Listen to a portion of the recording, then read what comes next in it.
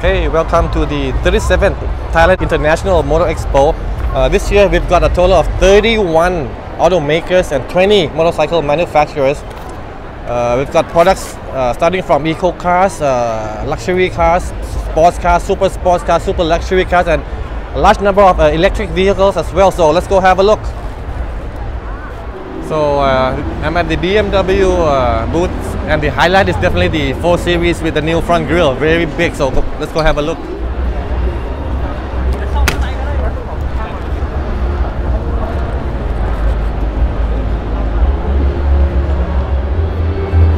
So this is a Mazda booth. Mazda doesn't have a new model this year, but they have a special 100th anniversary edition for their product lineup. It's 100 years for Mazda this year, so special accessories being offered. And the Mazda CX-30, let's go have a look. Just won the Thailand Car of the Year award just a few days ago, and this is the 3rd Car of the Year prize that Mazda has received in the last few years. So it's very popular among the Thai automotive journalists. Yeah, this is the prize. Mazda CX-30, and in 2016 the CX-3 won the prize, and Mazda 3 won last year, 2019. Let's go look at the Honda booth. They've got a very exciting new model this year as well. As you can see, everybody's up on stage at the Honda booth for the Honda City hatchback, which eventually would most likely replace the Honda Jazz in the Thai market and many markets around the world. The City hatchback is powered by a turbocharged 1.0 liter engine. That's pretty powerful. Surely to become one of the best-selling Honda models in Thailand in the near future. Look at the color. I mean, really badass gray color here. Okay, so I almost forgot. Honda City also available in hybrid version now. So this is the top version of the City, in Thailand. It's a highest price Honda City, and most fully equipped. Comes with Honda Sensing or the intelligent safety package. MG is a very popular brand in the Thai market, and they recently launched the HSP HEV, but now the MG EP, it's the first electric van, electric station wagon in Thailand. Let's go have a look. Claims 380 kilometers on a single charge, so it would be interesting how it does in real life. The price has just been announced today. 988,000 baht. Very, very cheap. People are expecting prices above 1 million, but this is like 988, so really, really good pricing as well. So at the Nissan booth, my choice is the Navara Pro 4X. We just did a short drive of it a couple of weeks ago. Powered by a 2.3 liter twin turbo engine. This is a facelift version only, not a model change, but it looks really, really good. So handsome in front. And although the interior is a bit still old, you get new seats and some upgraded equipment as well. So not bad, really. Very good effort from Nissan in Thailand. We're still waiting for the unveiling of the new Panamera, but you can see it's the shape. So very popular luxury brand in Thailand again. Porsche, they sell so many cars each year in Thailand, and now they're going electric. We got the Taycan over there, the fully electric one, and of course a lot of sports cars, 911 and stuff. Let's go. There is the Ford booth. This year they've got the facelift Ranger, which looks more complicated and more upmarket still, so not bad. They hope to increase the sales during the year-end period, and of course the Ford Ranger is one of the highest rated pickup trucks in the Thai market today. Guys cleaning up the Mustang 5.0. We drove this a little bit at PR circuit, like a safety car. It's like, wow, it rocks. So we got the Mercedes-Benz booth in front. So many cars here. Let's go have a look. What's the highlight? I'm not in the movie set, but this is the Mercedes-Benz booth. They've got so many celebs coming in every day. And people, highlight here is a new model here. The A-Class and the GLA is now locally assembled, so the prices come down to just 1.99 million for the entry-level model, which will definitely help boost the year-end sales for Mercedes, who is actually trailing behind BMW a few hundred units. So there'll be the final competition between these two brands, BMW and Mercedes-Benz. Who's going to win this year? Wait and see. Oh, and this is Mr. Akom from Thailand. Good friend of mine. We've known each other for like since we were teenagers. We're discoing. GLA is powered by a small 1.3 liter engine, turbocharged of course, produces 163 horsepower and 250 newton-meters of torque. Acceleration from 0 to 100 takes 8.7 seconds. This is pretty quick.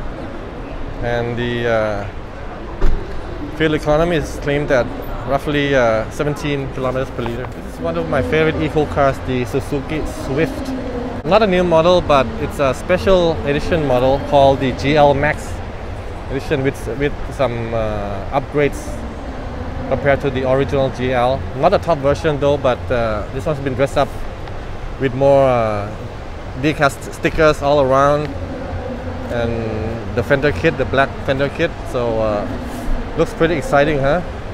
For the eco car, the Suzuki Carry is one of the most popular small trucks that's used as food trucks or other businesses. In this case, this is the pet spa Suzuki Carry, and looks really cute. Let's go have a look inside. What's a pet spa? So you bring your pets to shampoo, take a bath, haircut, stuff like that, I guess.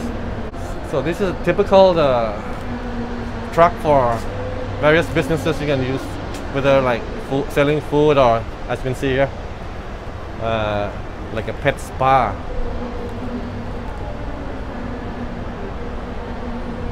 Cute. Not so playful. The Vintage Car Club is also here. This year, many nice models here. Pre-war, post-war.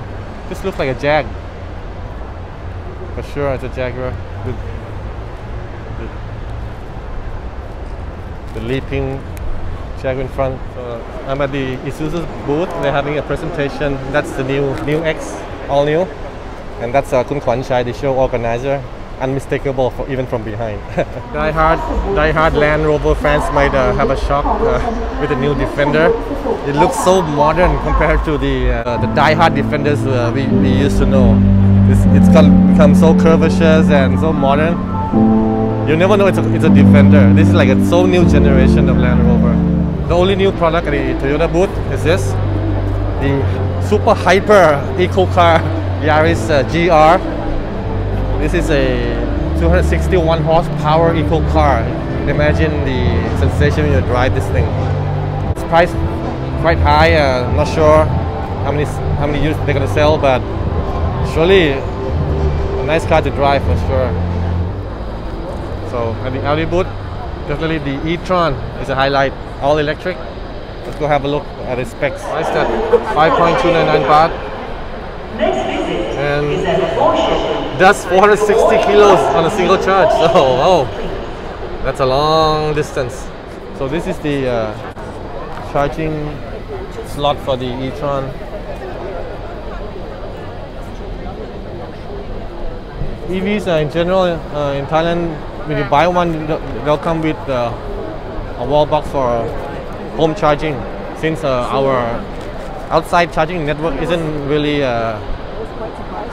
too wide yet. It's not all over the country, so people might feel a bit scared to drive the EVs a long distance. But this is like 460 kilos claimed, so a lot of provinces you can go on single charge. So RS4, the station wagon version of the Audi A4. V6 engine, 450 horsepower, 600 Newton meters of torque, 8-speed trip-tronic, and of course the quarter all-wheel drive system. It's going to be fun to drive this car. Okay, so I'm at the Lexus booth again. EV. This is the UX 300e. Right, so priced at 3.49 million, and the driving range is claimed at 360 kilometers. So not bad. Also, above 300 kilometers is okay. So as you can see, we're having more and more EVs being launched. Not only in the luxury segment, but even in the lower segments. As you can see, below 1 million baht, like the MG EP, that's 988. Very price conscious people over here. It says 100% electrified. So maybe a spelling mistake there.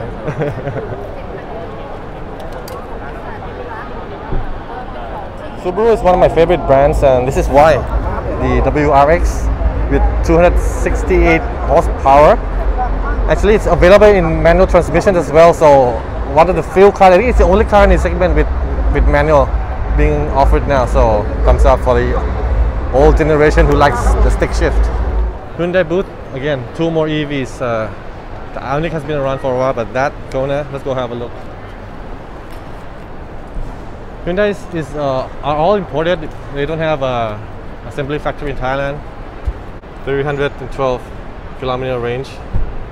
So I think 300 is the number that everyone's looking at when offering an EV in this year, 2020. The Ioniq is a bit lower than standard because it's not really the new model, 280 only.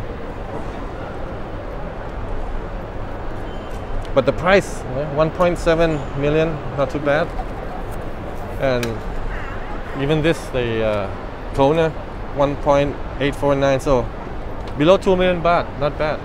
Okay, so I'm at the Mitsubishi booth again. Highlight that Mitsubishi is very well known for electric cars in Japan, but in Thailand they haven't started yet. But this is first step. PHEV, the PHEV version of the Outlander, being launched this year in Thailand from Mitsubishi. So as you can see, all the Volvo models here are all plug-ins.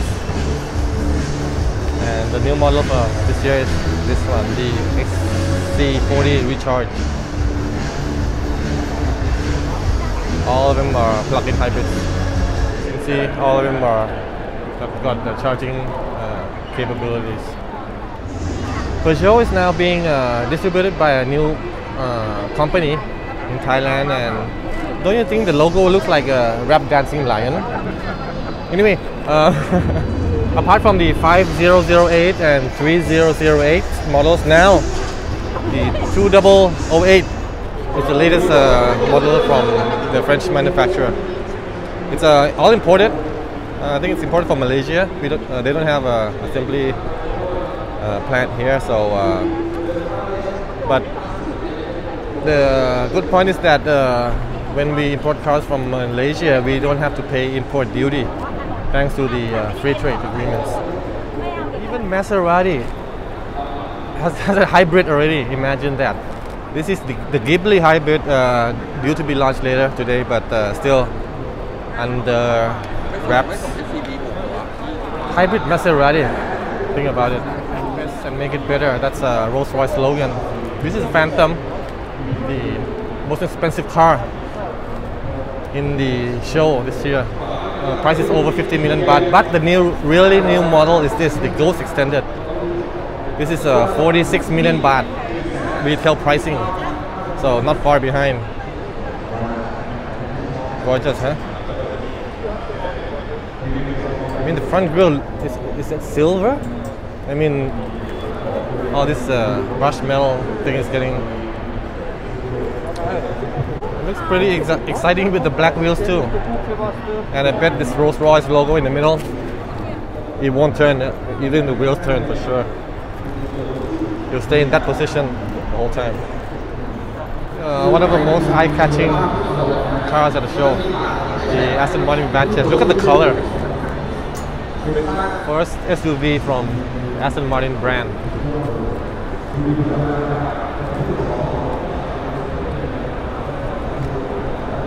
It looks, I don't know, it's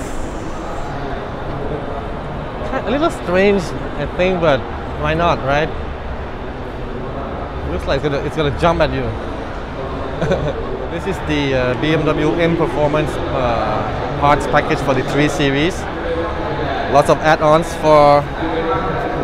with a discount as well. These are all the add-ons. Sorry it's in Thai, but for this price, you pay just this much. So this is the motor show promotion from BMW M Performance parts. So right next to the BMW booth is the Mini booth, and of course electric again.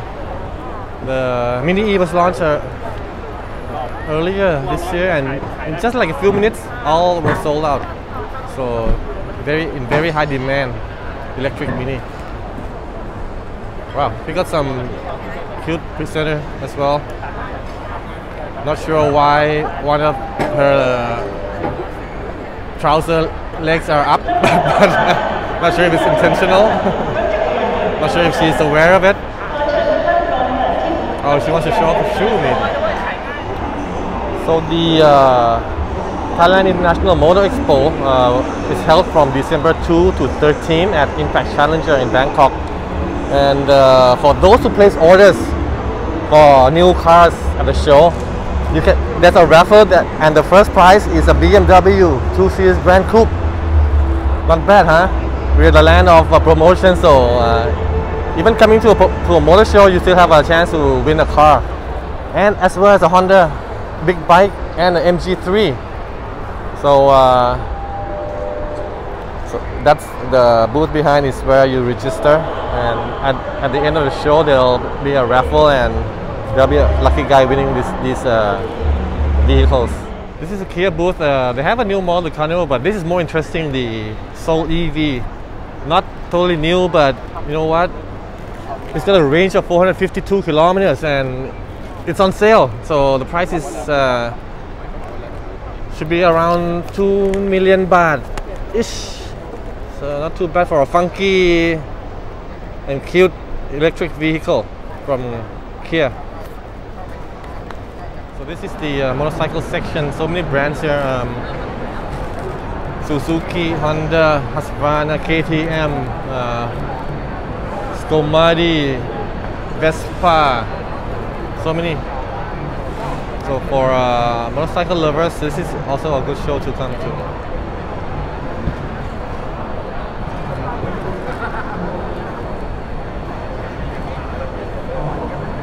That's all for now.